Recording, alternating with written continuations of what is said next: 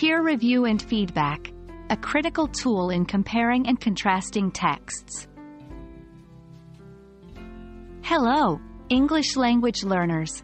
In this video, we'll be focusing on a crucial part of the reading comprehension process: peer review and feedback.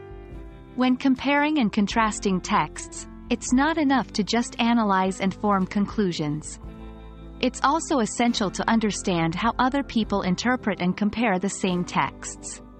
So, let's delve into the world of peer review and feedback, and learn how it can significantly enhance our critical reading skills.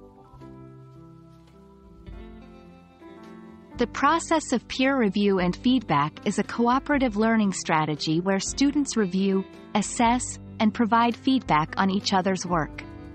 In the context of reading comprehension, it can help you identify areas of misunderstanding or confusion, validate your interpretations, and learn different perspectives.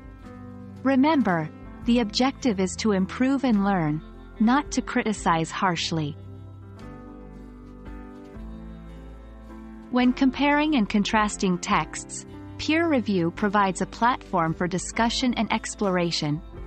It lets you see how others have interpreted the texts, what connections they've made, and how they've evaluated the differences and similarities. You can find out if others have the same opinions as you, or if they have picked up on details you've missed.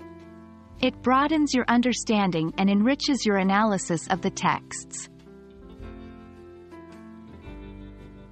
Conducting a peer review involves reading your peers' work, providing constructive feedback, and offering suggestions for improvement. In the context of comparing and contrasting texts, it could mean reviewing their conclusions, their interpretations of the texts, and the rationale behind their comparisons. When reviewing, focus on understanding the why behind their thoughts.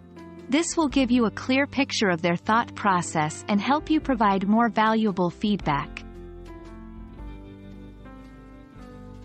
When giving feedback, remember to be respectful and constructive. The goal is not to criticize, but to help each other grow. Start by pointing out what they did well, then suggest areas for improvement. For example, you could say, "I like how you compared the themes of the two texts." Perhaps you could also consider comparing the author's tone and style. Receiving feedback can be a bit intimidating, but remember, it's an opportunity to learn. Take the feedback graciously, thank your peer for their effort, and use their insights to refine your understanding and improve your reading comprehension skills. That's all for today, folks.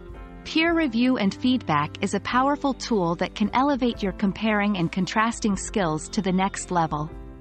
So, embrace the process, and remember, every piece of feedback is a step towards becoming a better critical reader. Keep practicing, and happy reading!